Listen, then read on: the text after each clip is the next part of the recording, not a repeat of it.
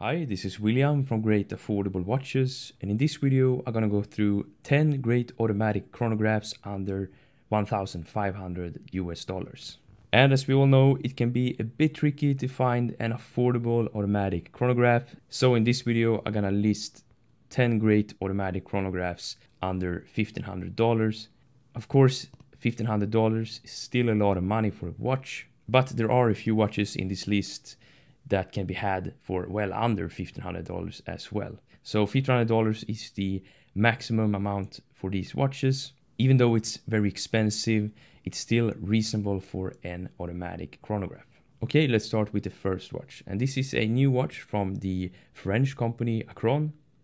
And this is a relatively small micro brand that makes some excellent watches. A few years ago, they released the Akrone K02, and I am a big fan of that watch. It was a diver with a top grade movement from ETA, and in my opinion it looked really unique and had great quality. So yeah, I really liked that watch. And recently they released the K05 automatic chronograph, and I actually just got the K05 Panda version. And this is of course an automatic chronograph with the ETA 2894-2 top grade movement with the perlage Geneva stripes and blued screws, and I think the movement looks absolutely stunning. And the watch is 41 millimeters in diameter, but it got a relatively short lug-to-lug distance, so it sits much smaller on the wrist, which is something really nice in my opinion. It got a 100-meter water resistance, and the first impressions of this watch is that it got great quality, great finish on the case, a really nice looking dial. The proportions are great as well. I really like the lug-to-lug length. I think the watch sits really comfortably on the wrist. And as you guys know, if you have followed my videos, I'm a big fan of a Panda dial. And the watch actually comes on both a bracelet and a leather strap.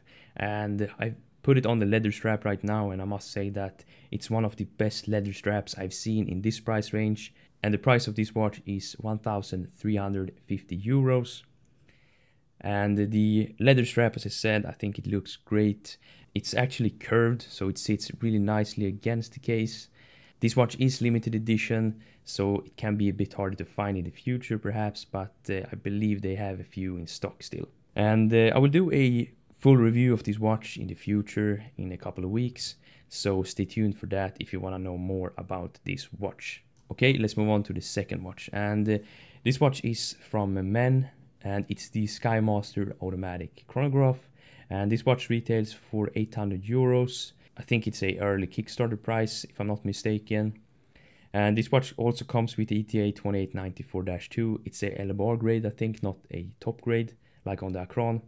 It comes in a black dial, a Panda dial, a blue dial, and an inverted Panda dial, and also some other color if I'm not mistaken. And this watch as well, I think it looks great. I thought it was a really interesting watch, so I can definitely recommend that you check it out. I think it's a great looking watch, but then again I have not seen it in person. And the third watch is the Hamilton khaki field chrono, and this is also a Panda dial. And if you haven't noticed, I really like Panda dials, and this is a great watch from Hamilton. Hamilton in general makes some excellent watches, but I think this is one of the best looking chronographs they are producing. And this watch is unfortunately 42 millimeters in diameter, so it's a bit bigger, but for a chronograph it's still reasonable, in my opinion at least. And this watch got the ETA 7750 movement, which is of course a great movement. It's a integrated chronograph, but unfortunately this movement is a bit thicker than a modular chronograph movement like the ETA 2894, but still a great movement and very popular in this price range. And I must say that this watch looks really nice, and of course the finish and quality on a Hamilton watch are great in general. So if you want a really nice looking Hamilton chronograph, I think you can't go wrong with the khaki chrono. Another watch from the Swatch group is the Tissot Heritage 1948, and this is definitely among my favorite chronographs in this price range. I think this is a really nice looking chronograph.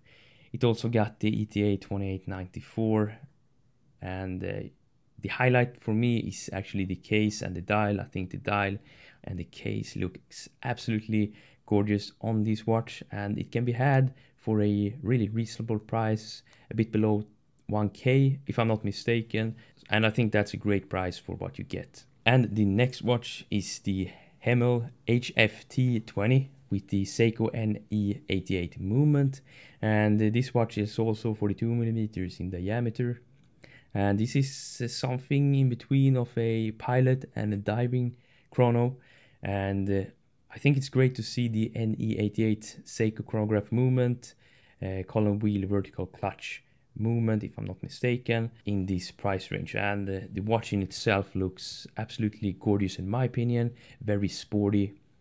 Yeah, I definitely like this watch. Got a very interesting movement, great looks and all that. So yeah, I can highly recommend that you check it out if you are into this kind of watch. And the next watch is actually a older watch, so you can buy this new, and it's the Credor GCBP997, and I actually own this watch right now, and of course it's a Credor, so a sub-brand of Seiko, you can call it. And this watch is about 20 years old, and they can be had, they can be found, they are not that rare, and I must say this is perhaps the best or if not the best automatic chronograph from Credor or Seiko. This is basically as close as you can get to a Grand Seiko automatic chronograph right now.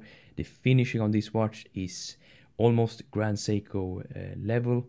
The movement is the 6S78, which is probably, if not the highest end automatic chronograph movement Seiko have ever produced.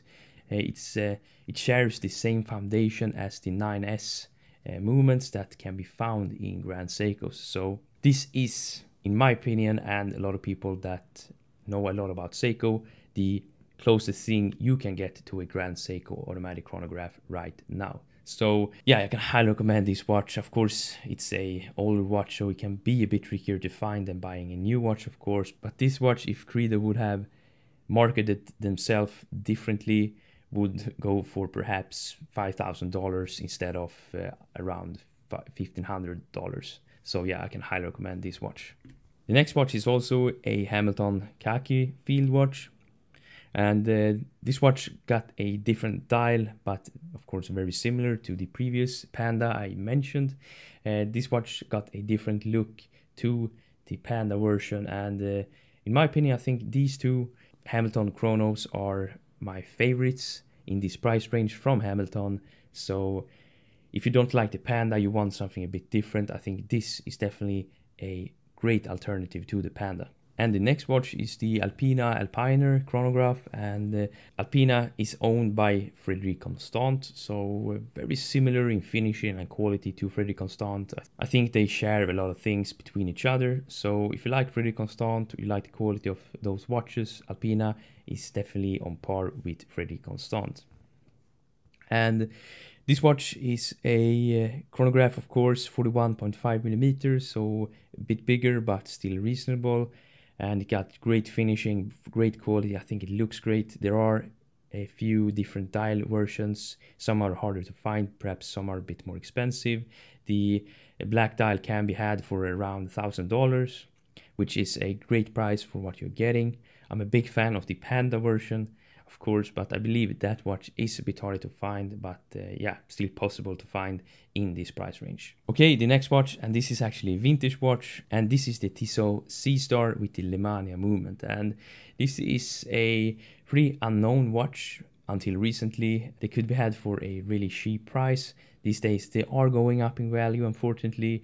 More people know about these watches, but they can still be had under $1,500 right now. They are going up, as I said, and this is a really great looking vintage chrono from Tissot, and of course it got the Lemania 1277, so it's a legendary movement, one of the best. And so yeah, this is definitely a great watch, and if you like this watch, I recommend that you pick one up pretty soon, as they are going up in value. The next watch is also a vintage watch, and that's the Seiko 6138 8020, and this is also a Panda dial.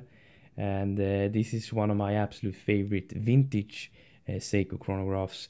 It got a great high-end automatic chronograph, and the case and especially the dial is absolutely gorgeous on this watch. They can be found pretty easily, but nonetheless this is an excellent watch, great size. The looks are among my favorite, as I said, so yeah, I can highly recommend this watch. This is an absolute steal when it comes to value for money, in my opinion. So that's all the watches in this video. Let me know if you like these kind of videos and want to see more. And as I said in the beginning, I will do a full review of the Akrone K05 automatic chronograph, so stay tuned for that. And I will also do a full review of the Credor Phoenix, so stay tuned for that as well. And if you like this video, please leave a like and subscribe to my channel if you haven't already. Thanks for watching, and hope I see you in the next one. Bye.